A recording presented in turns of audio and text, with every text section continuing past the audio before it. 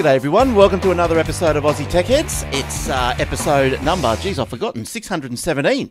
And we are recording on the 24th of January 2019. And look, just right at the top of the show, because I might forget before the end, but look, hope everyone has a happy Australia Day.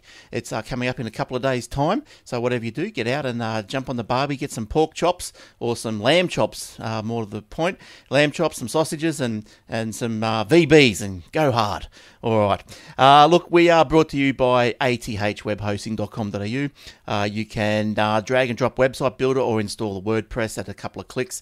It's very easy, very simple. Servers operate on SSD drives, immediate activation, SSL certificates, there's Aussie support, domain registration, and more. You can transfer your domain to us, and we'll look after everything. You can install Joomla and Drupal. It's all there for you, ready to go. And we are also brought to you by our great friends at startnewcompany.com.au. If you're thinking of registering or starting a new company, go no further with your registration inquiries and startnewcompany.com.au.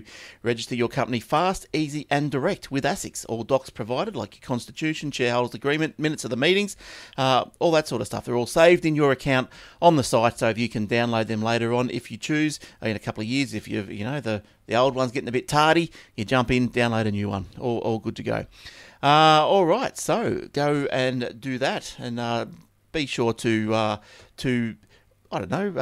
go to our sponsors and have a look around and see if they fit you. Their services fit you. Should be good. All right, youtube.com/Aussie Tech Heads and facebook.com/Aussie Facebook.com/Aussie Tech Heads is where you will find us online. You can get us at the AussieTechHeads.com.au/podcast. That's where all the show notes will be. Those show notes go up every week, and you can dig or delve further into the stories if you wish that we talk about through the show. Look, something I haven't mentioned for a while is the AussieTechHeads.com.au/paper. You can grab that and put that on your phone or whatever, and it's published twice a day. And it's not just tech stories or what we talk about. It's a collection of stories from news to politics to sport, whatever. I don't curate it, but what I do is I just set it up. I think it's from a place called paper.li, and you just put in a few Twitter accounts, and it sort of populates and makes a paper out of the postings from the Twitter accounts. That's very, very good. Speaking of Twitter, you can follow me at Glenn Goodman, at Aussie Tech Heads, or at Aussie Tech News. At Aussie Tech News will pop a couple of stories into your newsfeed every half an hour, not to overwhelm you. Aussie Mac Zone, if you want to keep up to date with all the Mac stuff, go to Aussie Mac Zone. It's a podcast. Go hard. And cool. All right. Let's find out who's with us today. It's just me and Joe this week, because Mr. Holidays Jordan, well, he's still on holidays. And I know he's in the Facebook. And, hi, Facebook people. I know Jordan's in the Facebook, so hi, Mr. Holidays. How you going? Hope you're enjoying it. Are you back next week or what? Hope so. All right. Joe, how are you? I'm good, thanks, Glenn. Yourself? Good, thanks. Good. What have you been up to? Oh, mate, I've been busy this last week doing stuff on the computer. Oh, that's the way, yes. That's they're very time-consuming little things, aren't they? Oh, they sure are. I've just got this problem with a hard drive. Not my hard drive, but with a hard drive on another computer, and it's just clicking away there, so I had to change it. It was not that much of a problem. Right, yes, that's the clicking is no good. You get all the data off it? They didn't care about the data. It was just used just for general browsing and stuff, so it didn't matter. Right, yep. Well, we'll whip that out, chuck that one in the bin, and put a screwdriver through the, I don't know. How do you destroy your hard drives? Just break the circuit board, or you go further than that? Look, I usually just, break the circuit board on the back, break the pins, and on the back of them, grab a plier, grab the pins, pull them out one at a time. Yeah. And if somebody finds it and they want to go and try and get the data off it, well, good luck to them. Yeah, that's right. They probably could if they wished, but they'd have to go through a lot of trouble. And why would you for a drive that you think, well, what's going to be on it anyway? But yeah, have you ever taken one apart? Well, I haven't. I have thought about taking one apart. I did it once. I wanted to do it once on a laptop hard drive, which I still had data on it, and I didn't want to lose. But after looking into it, apparently some of these boards that you get, even though you might be able to change the board, unless you get the exact same board from the exact same model, from the exact batch, et cetera, with the exact firmware on it. That's right. It's just not going to work. No. and there's a process and a half to be able to reinstall new firmware on it just to get the drive going. You're better off taking it to the experts. Well, they got all the tools and the dustless room and the white coats, the white gloves, and you've got to be careful of those. And they got everything. There's one up here in Brisbane. I think the one up here, I'm not sure what their name is, but if you have a look around, if that's what you're in need of, because the one up here, they'll actually give you a quote before they start, like on how, depends on whatever, how damaged the drive is or whatever, and they'll say, okay, that'll be a couple of hundred to get that data off, and you go, okay. And if they turn around and say a couple of thousand, you might go, nah, don't really want that nude picture of Grandpa anymore anyway. So, well, that's right. And there's no guarantee that you're going to get the data back either. They tell you that you don't get no guarantees. I mean, we'll have a go at trying to get it back, but there's no guarantees either. Now, tell me, that brings me to my mind, your backup situation. How's that going? Yeah, that's all done. Oh, good boy. Good boy. Yeah. You're sleeping well at night now? Much better, thank you. Yes. What was your technique? Did you cloud it? Did you just copy it again locally? I backed them up onto a separate drive. First of all, I got rid of all the data that I didn't want, or the music and stuff I didn't want. Yep. And then I backed it all up onto one drive, one 4 terabyte drive. Right. And then wiped everything on the OS, reinstalled the OS.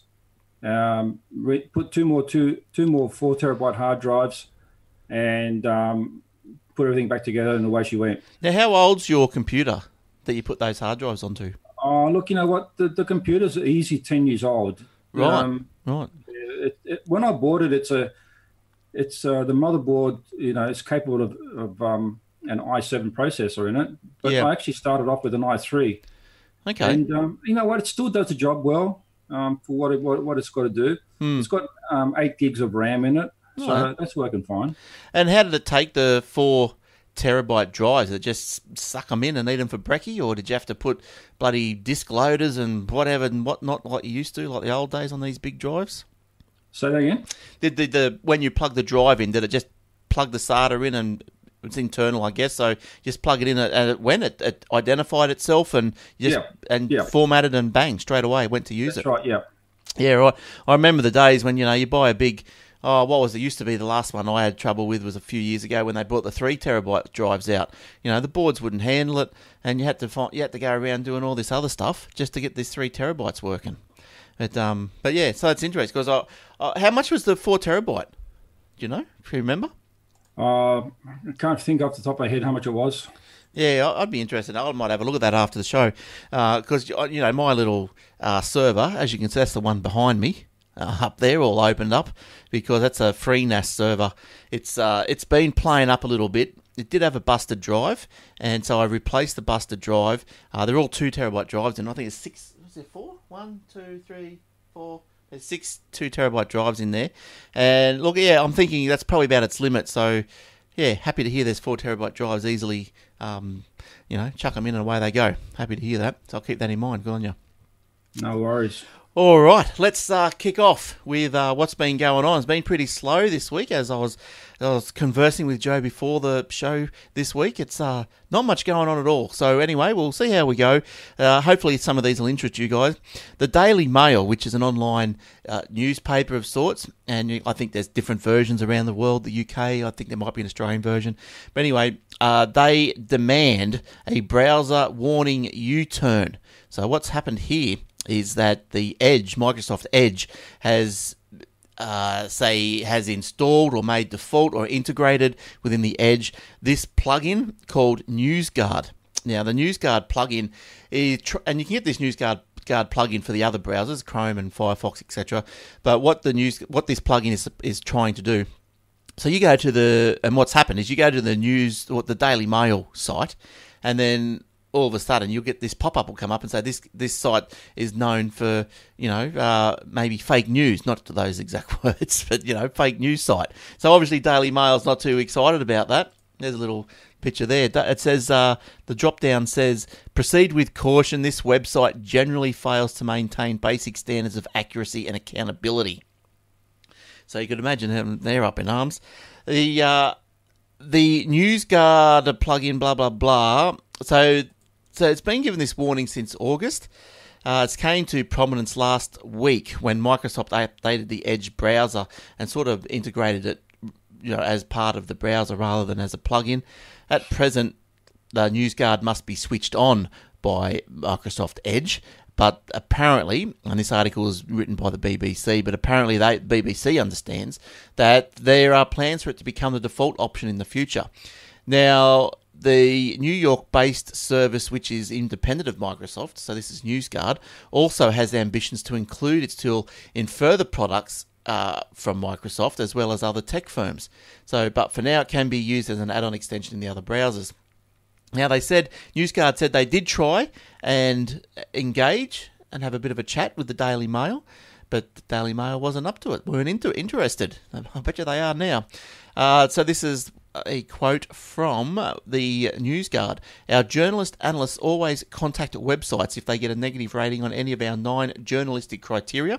The Mail Online chose not to reply.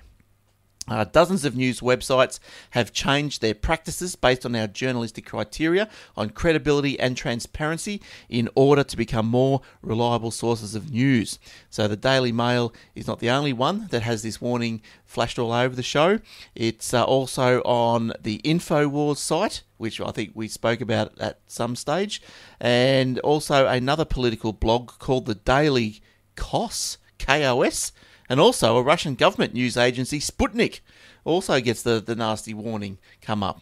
So there you go.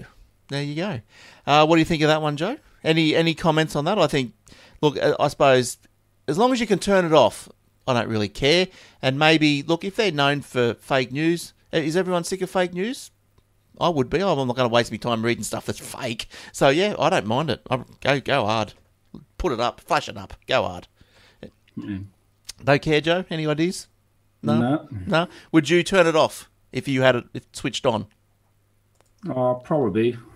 Just for the annoyance factor? Yeah. All right. Yes. All right. Well, what have you got for us, Joe? You got a few this week. I know you like your Xiaomis, so here's a story about the Xiaomi folding phone. They've got a prototype phone out that apparently it folds into 3. So you've got the big side of the phone, which is the normal phone, the bar type, and then you've got a similar again, but it folds half a screen each on the back of itself. The folding phone has been revealed in what they call a teaser type video from the company, which both sides of the device can be folded backwards to transform it into a tablet form factor and back into a normal compact size phone. Yeah, right. That's all right. Look at that thing. So Xiaomi doesn't provide any details about the phone yet, but but does reveal that the device in the video that I don't know if you're going to play the video there or not. It's just a piece of engineering model at the moment, so they're just playing with the idea. Oh, have you got a video in your notes, or is it just the video on the? Yeah, that link that you got there. There's a little video that you can click on, and you can show the listeners. Is that on the site? Cause yeah, that's the one I'm playing. There's one. Yeah, cool. Yeah, that one. Yeah, so it looks pretty good, doesn't it? Actually, I'd be keen on getting one of those. Well, you know what? Compared to the one that I talked about last week, I'd rather get one of these as well. I mean, it looks like it's better made. It doesn't look as thick as the other one either. Yeah, it looks really good. I think this obviously is the way everything's going, isn't it? All this foldable screen stuff. I don't mind it as long as it lasts, as long as you don't put it in your pocket, it creases and all this sort of stuff. And it probably comes with a protective cover as well. But yeah, they look pretty cool. I know that for sure. Yeah, Xiaomi has said that they still have to overcome some technical problems with it, such as the flexible folding screen technology. Right. Behind it, they got the 4-wheel drive folding shaft technology apparently. Oh yes. So they've still got to perfect that. They also encountered challenges with the flexible cover of the screen. So the cover on the front of the screen, they've got some challenges towards getting all that fixed up. Yeah, right. So we've got here the Xiaomi has revealed when we'll learn more details about its foldable phone, given the Mobile World Congress starts in a month. Yeah, so we're likely to hear more about foldable device very soon. We're hearing about them now, aren't we? How long do you reckon it's going to be before Apple brings a foldable iPhone out? Do you reckon that's on the horizon? Is that in Tim Cook's secret lab? I reckon for sure they're going to have it somewhere. They're not probably talking about it. I reckon for sure they got it. And somewhere in the back there, in one of the back rooms, some special thing put together to put this phone together. What's it? I did read in passing that I didn't bring this story into this week's list, but that there was something about the Apple is going to discontinue their LCDs, the LCD screens in 2020. Let's see if I can find that. Microsoft. It's interesting you say that, because I was reading today that Apple is going to reintroduce the iPhone SE, and doesn't that have an LCD screen on it? Yes, I think it does. Yeah, so I heard that they're going to reintroduce the iPhone SE back into the market. Well, that's going to be like $240 or something. Yeah, it's going to be a lot cheaper than what it was before. I guess they're trying to must have a whole heap of them in the back somewhere, and they can't get rid of them. Yeah, probably. They must imagine. We'll get into. I found that article, but imagine at Apple in their warehouse or whatever their dumping ground. Imagine just how much tech that they would have, that they haven't sold.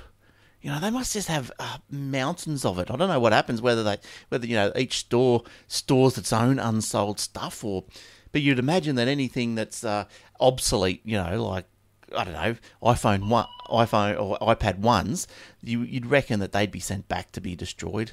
But actually, we did do a story a few years ago on Apple destroying all their stuff, and it was just bins and bins of tech. But anyway, getting off the track there. This LCD, all of Apple 2020 iPhones may have OLED screens.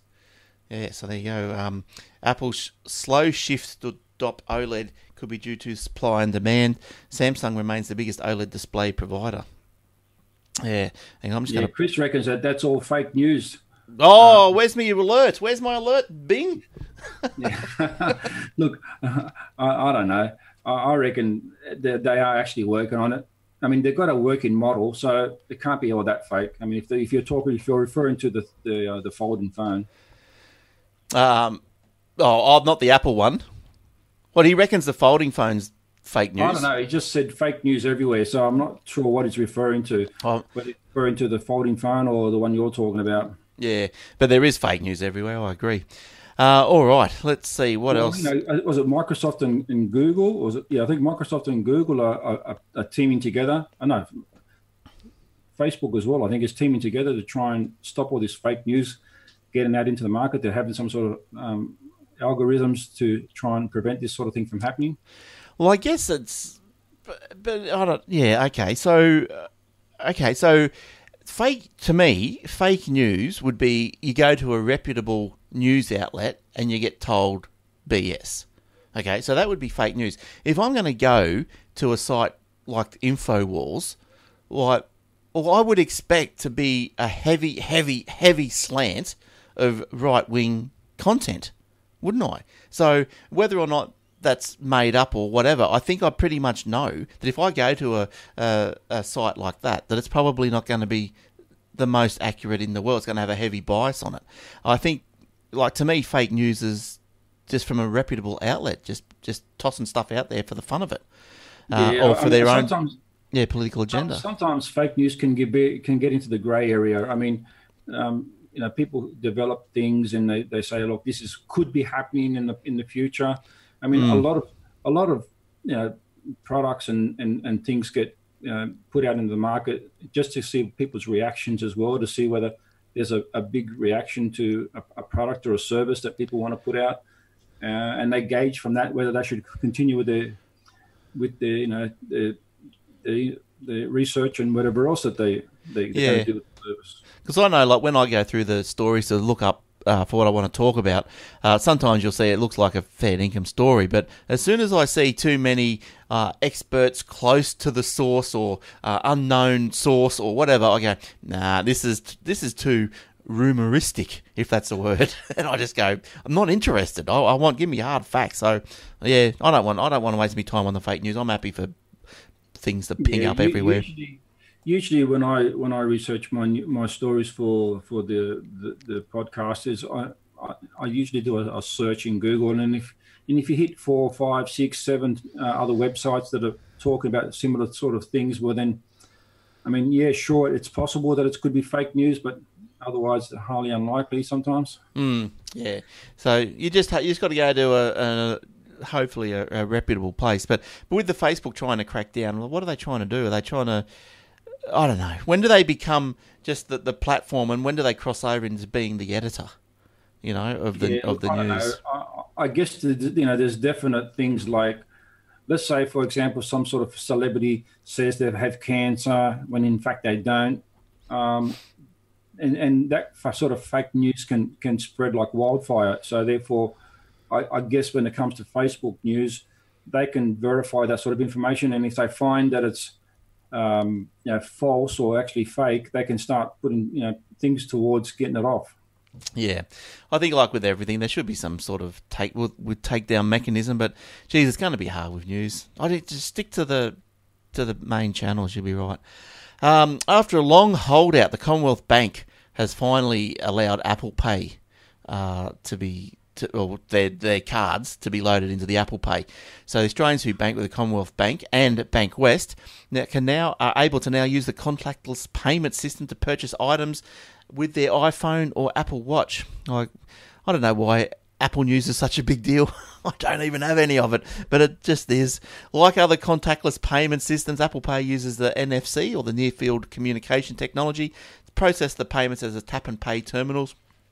The deal has been a long time coming. As you would remember, that ANZ's had it for a little while, and the other banks wanted to bandy together to try and screw Apple down on their commission that they take for each transaction, but Apple wasn't going to have a bar of it. And the ACCC also said that you banks, you guys, you can't bandy together either. So the banks had to go and attack or deal with Apple, negotiate with Apple individually.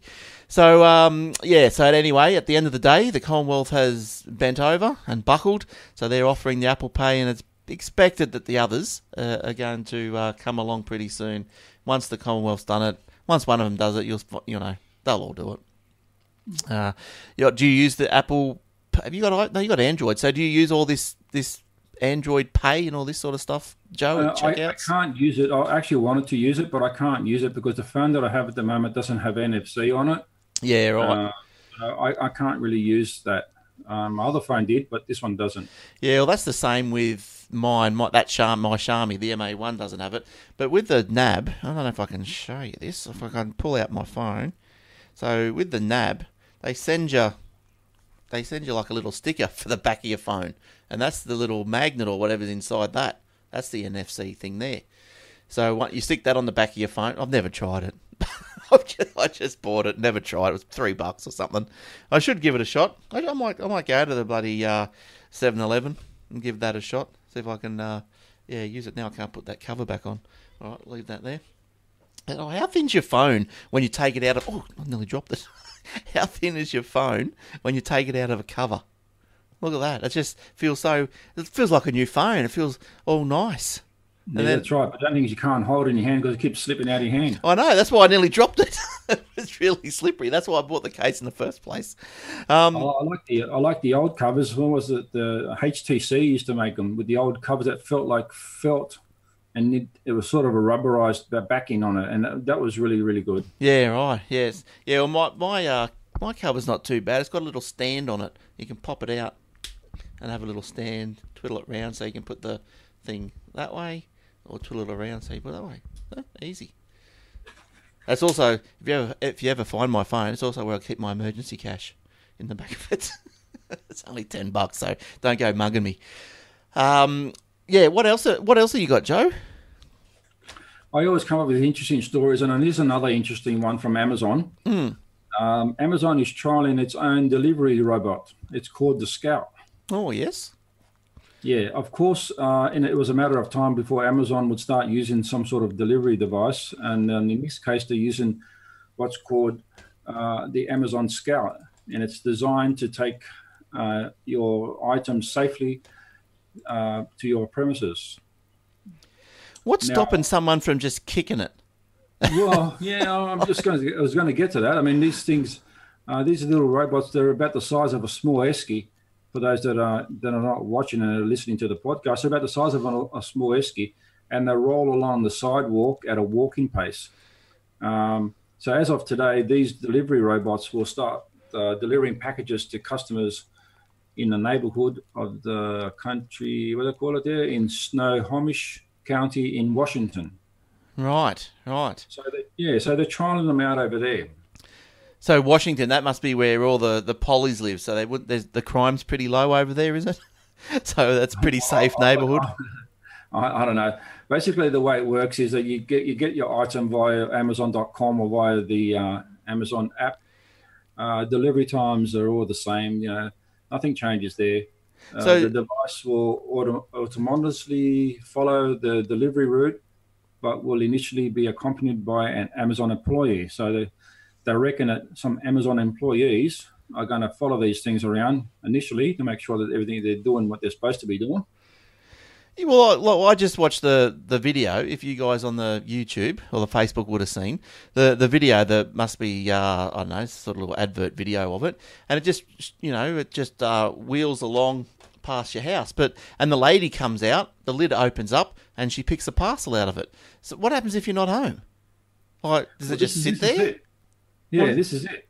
So what does happen if you're not home? I mean, there's not enough information there. I mean, does it keep the parcel and go back home? And what happens if there's more than one parcel in there? And the other guy picks up both parcels? How does that work? I don't know.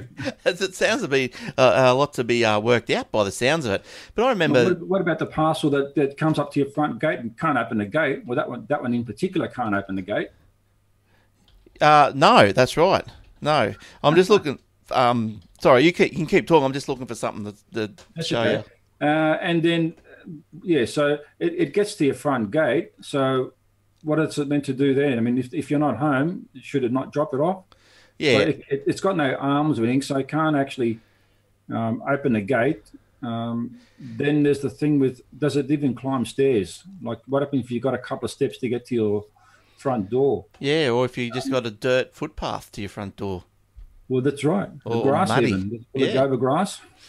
Yeah, well, look, what I was looking for is, I saw a video probably late last year now that was all about this guy was sick of getting stuff flogged off his front porch, like his deliveries. So he made this thing, like it was the box was an Apple iPod speaker, or whatever you call them. What do they call those? iHomes or whatever they are. Those Apple speakers. And so inside he put this contraption. He had like about 4 mobile phones. So it's all taking photos. So it's a circular all taking photos. And he had this little gadget that would spit out, when the package was open, spit out confetti and also this really bad smell, like a really bad fart or something.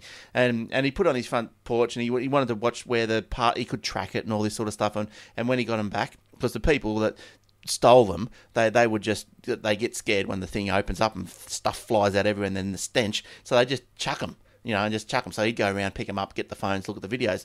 But I was just, what I wanted to look at was that there's so much. Look, I just typed in still item postage front porch, and like the site, the results is just full of articles about things getting stolen from your front porch, and they're all recent articles. November, January, that's a bit like last year. December, that's getting a bit on. But like, they're all there. Like, there's front porch thieves everywhere. Like, what makes you think that this Amazon thing's going to be any different than? Yeah, look, I don't know. I don't know what Amazon's thinking. And I mean, I must say, it's just a prototype and they're doing testing on it. But things like, what happens when it gets there? Does it require a pin to open the door? I mean, the one that we saw the little video on, it doesn't have any pin number or anything. You see the lady just opening the lid and grabbing the parcel inside. What about if it? So does that mean that anyone can walk along and just grab it, or I don't know? What'd be better is the lid opens up, the drone pops out with your package, just flies over to the back porch, drops it.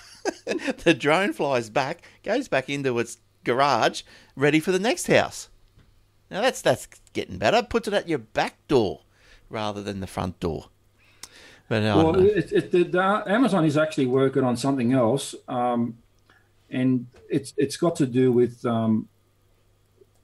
delivery drivers dropping stuff off in people's garages. So I'm guessing. I mean, you've probably even seen them. There's also a thing where they drop them off in people's boots, like if your boots or trunks or whatever you want to call them.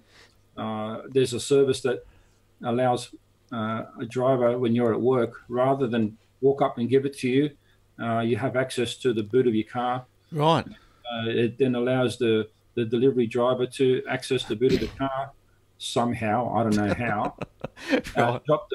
Drop the parcel in there, and then away he goes.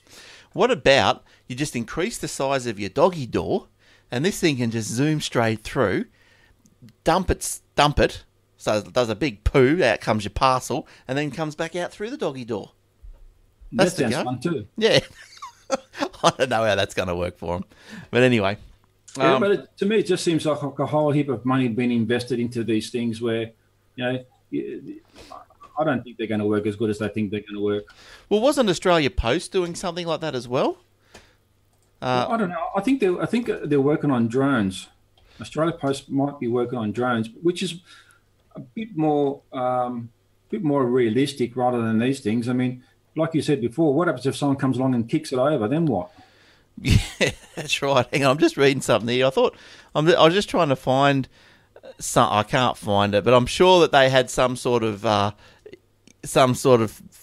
device that rolled up the street. It's just as useless as this one. Needs more work, more thought into that one, I think. All right. Look, the word of the year. You'll never guess what it is. The word for People's Choice for 2018 Word of the Year is single use. Is that two words? I don't know. But it's single-use. Now, this all comes about... I don't know who votes for this stuff. I think it's just off the... Is it Macquarie? I think it's just off the Macquarie Dictionary website. You could go on and choose what word you like the best. But anyway, single use came about because of the concerns for the environment. So you got the single-use plastic bags. The big thing in the US is these single-use straws. I don't know. They're all going crazy about straws over there. Like, haven't they got other things to worry about? So bags, disposable coffee cups, all this sort of stuff. So the word... Yeah, which obviously means disposal after one use only. So it beat number 2 place getter. You never guess what that. Well, you might guess what this one is. Me too. Is that a word, or are these things words, or are they some sort of catchphrasey type thing? I don't know if they're words. Are they actually words that you're going to put into the dictionary? Me too. You're going to look up M and see me too, or is that two? That's 2 words. Me and two is 2 words. I don't know. Let's have a look. Macquarie Dictionary. Let's have a look. Macquarie. But I think Macquarie Dictionary goes a bit crazy, doesn't it? They put in anything these days. Dictionary. You want to go to... What's that English one? The Oxford Dictionary? Yeah. Is that what you think of? Yes. Me. Hang on. Let me put you on the screen so you can see what I'm doing. Me too. Let's see if that's in there. Oh, I've got to sign in. That's a bit rude. Free trial. No, I'm not going to go free trial. I can't be bothered. I wonder if there's a Google dictionary. Well, that'd be interesting. Is there such a thing as a Google dictionary? I have to look it up. Yeah, you can get online. There's the online dictionary, but I can't believe... So even to find a word, I've got to log in. Oh, that's just rude. Yeah. Yeah, so anyway, well, let's try the online dictionary, which probably wouldn't have as many... rules as Macquarie. Me too. Let's see if me too's... I spelled two wrong. T-O-O. So me too. Oh, yes. Me hyphen two. So this is what they're getting away. They're getting around it by hyphenating 2 words. That's not right. And the word, it's slang. At least they've recognised it's slang, characterised by or involving me tooism. So there you go. What about single use? Let's see what single hyphen use. Results for single use. Oh, online dictionary didn't like that. There's no result. What did you say? Oxford. Can I do a free... The Oxford Dictionary, yeah. Can I do a free search in the Oxford Dictionary? I don't know. Oxford Dictionary. I'm going to have a look. Well, look, I can search there. Where's the search? Oh, the Hindi word of the year? All right. What about the English word of the year? From Oxford. Hang on, I can't even view the English or Spanish. Well, I'll view English. I can't really read Spanish or speak it. Okay, me too. Is it in the Oxford? Yes. Informal, relating to the adoption or imitation of another person's views or policies, often for political advantage. He has been a Me Too liberal on many issues. That doesn't... who knows? Anyway, that's rubbish. But anyway, that's the go. Yes, so other words...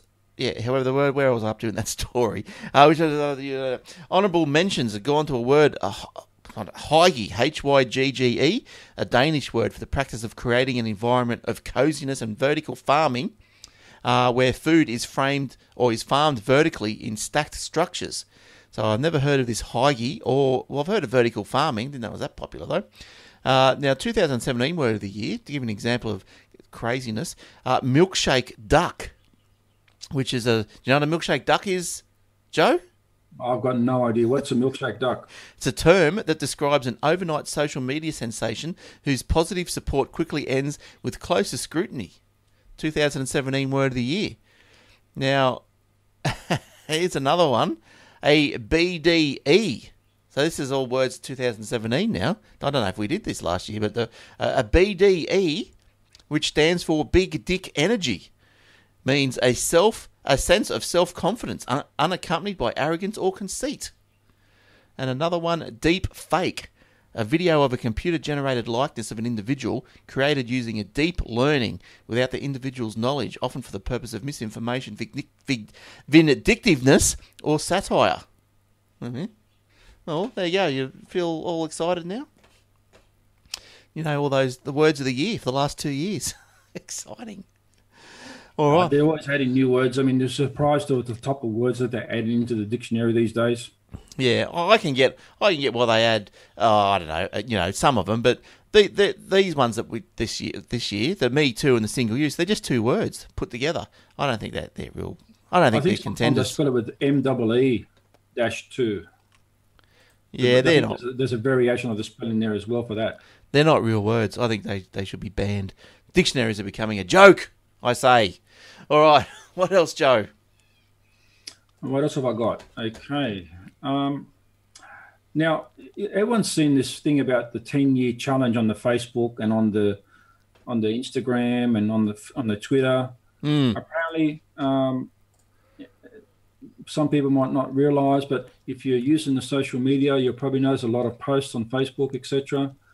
Mostly from 10 years ago and of today. Yep. According to a tweet from Kate O'Neill, she ponders on how all this data could be mined to train facial recognition algorithms on your age progression and relate that to age recognition to the social media platforms in which they are posted appear.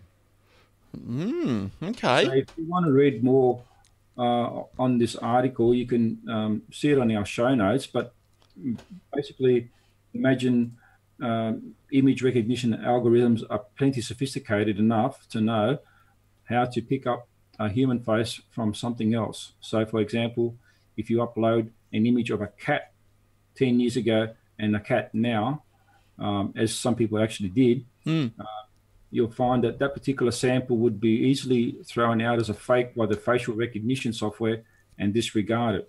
Right, okay. So it's sort of a bit more involved than what I would have thought. I thought it was a bit of harmless fun, as the title suggested. That's what a lot of people are thinking. This is really cool. Look at me 10 years ago and look at me today. Sure, for the people like you and me who are sort of more into the privacy and security of what's happening online, myself, really, I didn't do that personally. I thought, no, this is all bullshit. They're just going to get more information on you and they're going to put it in a database somewhere and then it's just going to stack up, and they've got all this new old data from back then and now. And this is what Kate's saying, that, she thinks the same thing as well. I know, like with the Facebook, like I've been using it less and less. Like, seriously, like less and less. Like I've been, I open it up and there might be 40 notifications. Like I just don't use it as much anymore. But look, it can be it sounds like all good fun, but like anything, people go too far. People take things to the other extreme. And for an example, the one that I'm thinking of is like 10 years apart. Like someone put a photo up of a child, right, 10 years ago, and then a blank photo of today. The child had passed away. And it's people just take things to the wrong side. I thought that was really bad, and whoever did that, you should be ashamed of yourself. That's terrible. And I don't think you'd be listening to such a high quality intellectual show like this, but if you are, you're terrible. But so there's the good and bad side of everything. Like there's those apps out there that you put your face in and says, what will I look like in 10 years? A bit of fun, but is it? I don't know. It's all got to do with grabbing your data, grabbing your information and putting it on a database. That's all it is. You really should keep away from these sort of things. Like I saw one, what was it, last week? And what is my favorite? What would I be if I was a drink? Like right. And if you go ahead, I didn't go into it, but I saw it posted on the Facebook, and I thought someone's actually gone in there, answered all these questions so that they can give them all this information about whatever it is that they're asking. Yeah. And just to come up with a little, funny clip saying, oh, you're going to be such and such a type of drink. But even that, like, there's no algorithm at all behind that sort of stuff. It's just a random, what sort of drink are you? And then the program will probably just go randomise around Coke, Fanta, lemonade, whatever. And there's a thing. It's rubbish. If it had some sort of substance, you might go, okay. I'm a cheery guy, so maybe I'm a Coke. I don't know. Or I turn out to be this sort of plant, or I turn out to be this sort of animal. It's all sorts of, rubbish. There's all sorts of, surveys that people can take and do stuff. And all that it's really doing is just taking the information off them. They should really not do them. Yeah, look, there's very few that I do. I do get suckered into some of them, but just for the fun of it. But it'd be good if you could have like a fake Facebook account. Just so you could do all this rubbish on one of those, on the fake account. That's what we need. If everyone got a fake Facebook account, that's what we need. All right, you finished with that one, Joe? I just wanted to say though that in Facebook's defence, they're saying our spokesman has denied having anything to do with the 10-year challenge. That this is just a user-generated meme that went on its own viral track. Facebook did not start this trend, and the photos that have already existed on Facebook went on to say that nothing gains from this memes. So besides reminding us that the type of fashion that was in 2009 compared to 2019. As a reminder, Facebook users can also turn off facial recognition in their settings at any time. I didn't even know you could do that. Did you know that there even was such a thing as a facial recognition settings in your Facebook account? I didn't know maybe in the photos it must do. Yeah, no, I wasn't. I don't know. I never knew that you can do it. I have to go and look for it. I know it's in the Google because I upload photos to the Google Photos. And I know that, I can type in show photos of Glenn and then all the photos of me come up. So yeah. I know Google's got it as well, but I wasn't aware that Facebook had this feature where you can turn it on and off. Yes. So I guess like if Facebook is doing the photo face recognition thing in their photos, yeah, good. Well, I guess they have to. I mean, it knows when you're getting tagged in stuff, so they say, "Oh, so and so." Yes. There's also those little squares that come up when you're focusing. Yes. It says, "Oh, is this so and so?" So it must know. Yeah, look, it can be a bit of a worry, I guess. But again, I think it just comes down to like, I don't know, if you want to use, like, see, I want to use the Google Photos, so I'll put up with Google face recognising me, But is it right that I go turn it on for me, and then it's all turned on for everyone I take a photo of as well? Well, not turned on, but everyone that I upload to Google Photos, their face is recognised because of my settings. Well, that's right. As Alan says rightfully in the Facebook feed, and not only that, the people writing the questions also collect the friend's data as well. So not only do they get your data, but it collects your friend's data. So you may not want to give your data out to anybody, but because the fact that your friend does, or the people that do it, have this post, they still get your data anyway. So, please, if you're one of these people that do that, try not to do it. Yeah. I reckon people should put up real funny ones. Maybe a picture of them 10 years ago and a picture of just someone completely different. Throw the algorithm into the toilet. All right, here's one. This is probably my last one this week. It's probably the best one. I probably should have spoke about it first, but most entertaining anyway. So John McAfee, we all know John McAfee provides hours of entertainment for us all. He's recruited hundreds of masked lookalikes for his 2020 presidential bid. So last year, he advised that he was going to run in the 2020 US presidential election, but the only problem is he's wanted by the IRS, so he can't show his face. Otherwise, he'll be busted. So he's running his campaign in exile. So today, or this week, a grand jury was convened by the IRS to indict Janice McAfee, his wife, and John McAfee, and four as yet unnamed campaign workers for various tax fraud issues. So it goes on, blah, blah, blah. So from his videos, and I can play one in a second. I'm not sure if hopefully the sound will come out for the Facebook people. It will on the other one, but hopefully, but because it's quite entertaining.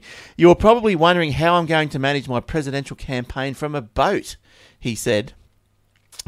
He goes on and goes, volunteers are creating masks of my face, which are going to be given to thousands of people in two different groups. First, our road warriors, who once a month are going to appear in parks, street corners, restaurants, all around America while I speak through loudspeakers at them. He went on and said a second group would appear in the mask at keynotes and conferences to represent his campaign on the road. I will be going to conferences as a surrogate. I'll be looking at people through a camera, answering questions, shaking hands. That's weird. As well as tell my surrogate to shake hands and speak. He told CNET he has already had hundreds of people sign up to be surrogates for his campaign. Like, a bit cuckoo. Yeah, I know, that sounds a bit weird to me.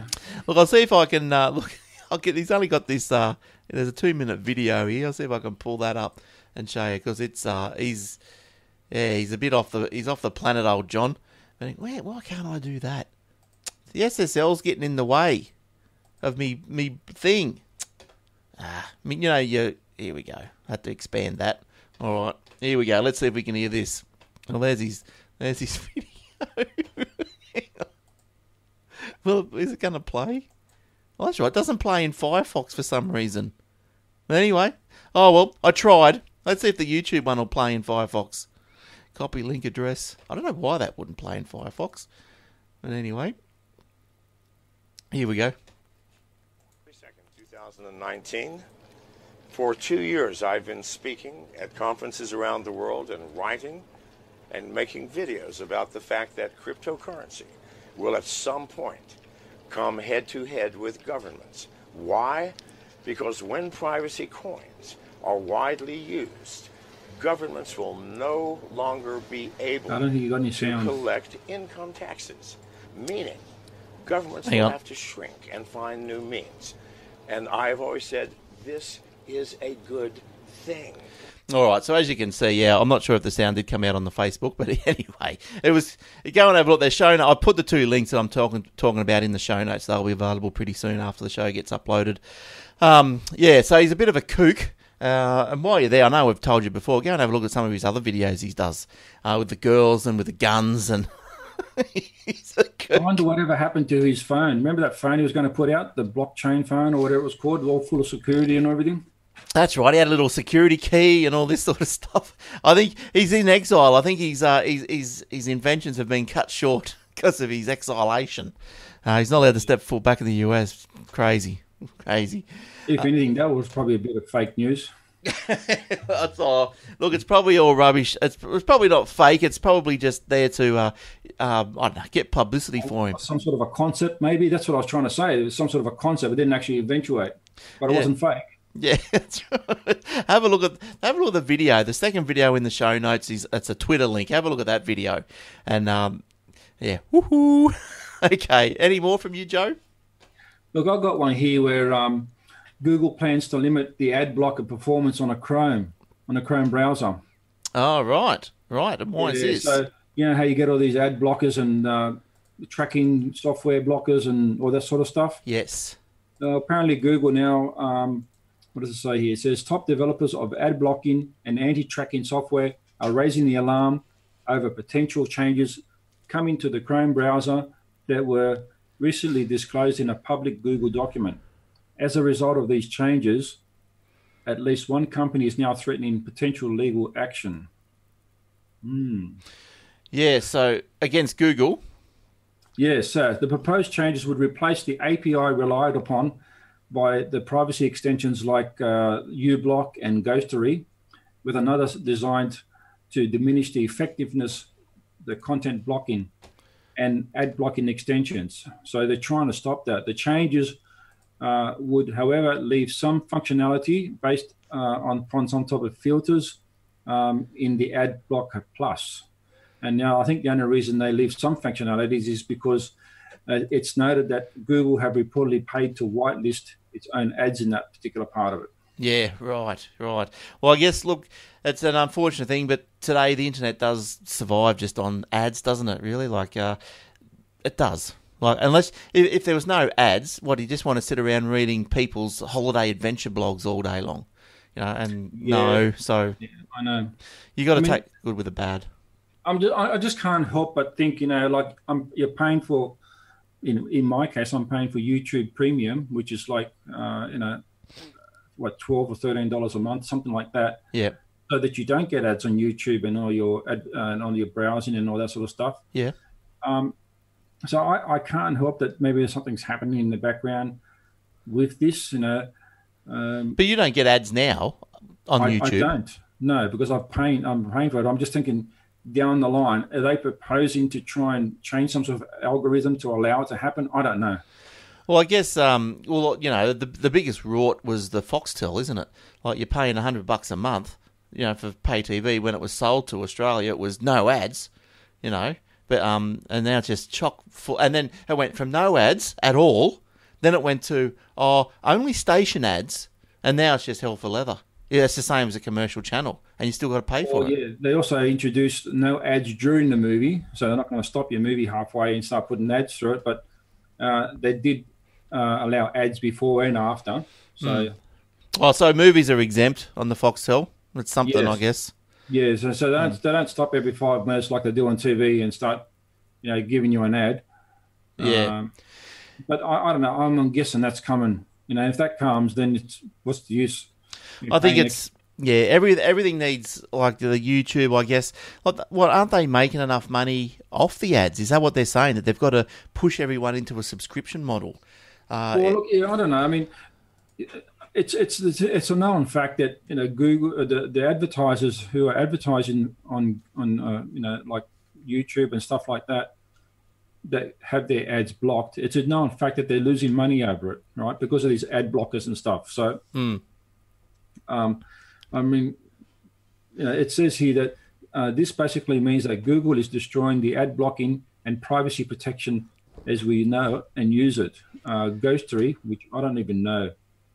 Ghostery, I don't use Ghostery, I use some other one, said that in a statement that they, Google, pretend to do this for the sake of our privacy and browser performance.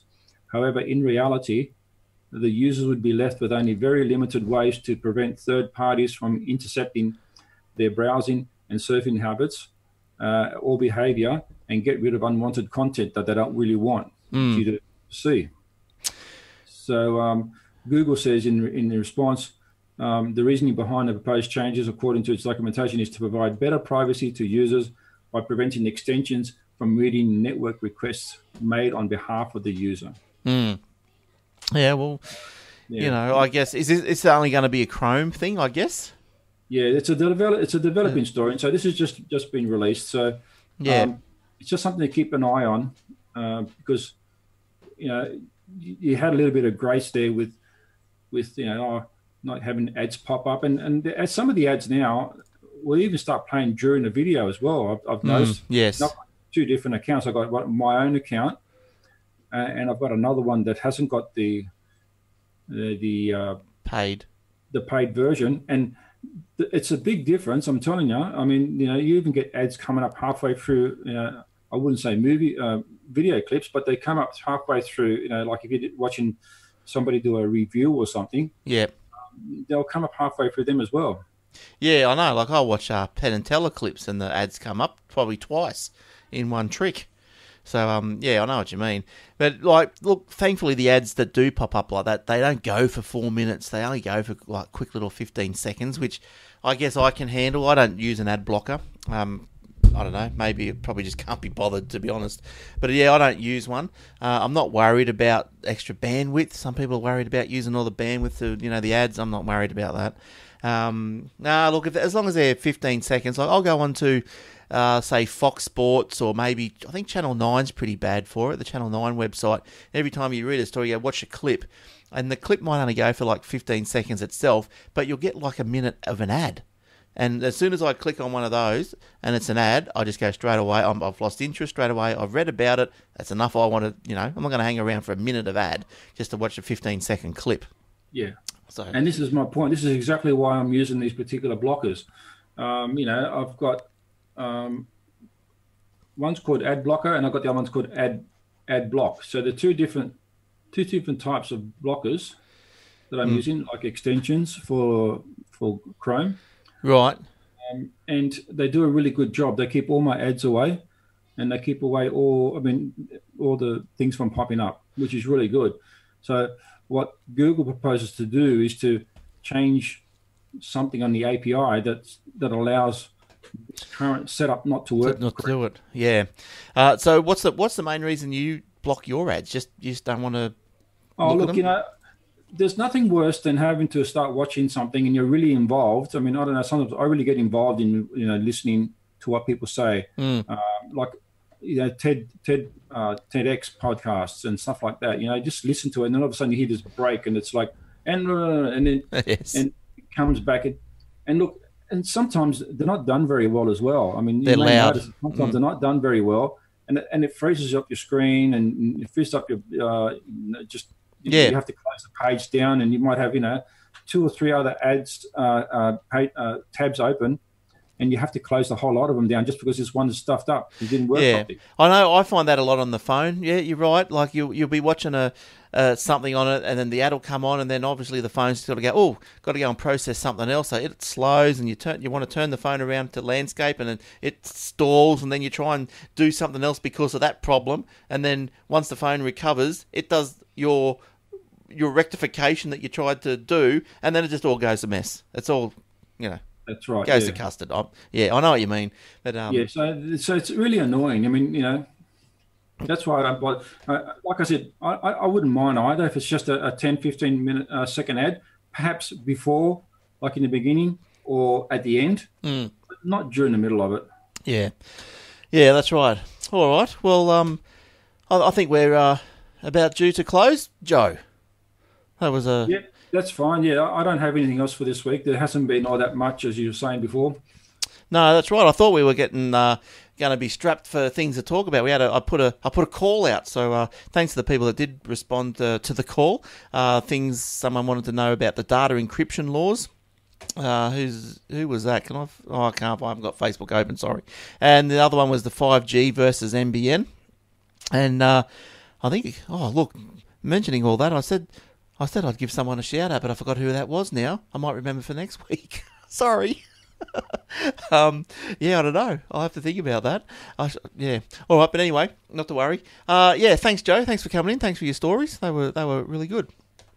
We'll see you. No worries, thanks for having me on. No worries. We'll see you next week. I think is Jordan going to be back from holidays, or we don't know? I'm pretty sure he is. Yeah. Oh, Mr. Holidays, eh? We haven't seen him since before Christmas.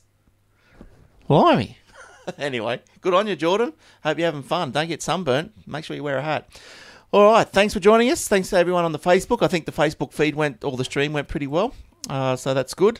Lots of comments there. Good to see you, Alan, Chris. Who else has been in there today? But a few. Joe, you've been in there? Jordan, there he is. Good work. He's got to go. He's on holidays. Jordan's got to go. Okay, good on you. All right, good stuff. Okay, then. We'll see you next week. Don't forget to have a happy Australia Day, whatever you do, and fire up that Barbie, will you?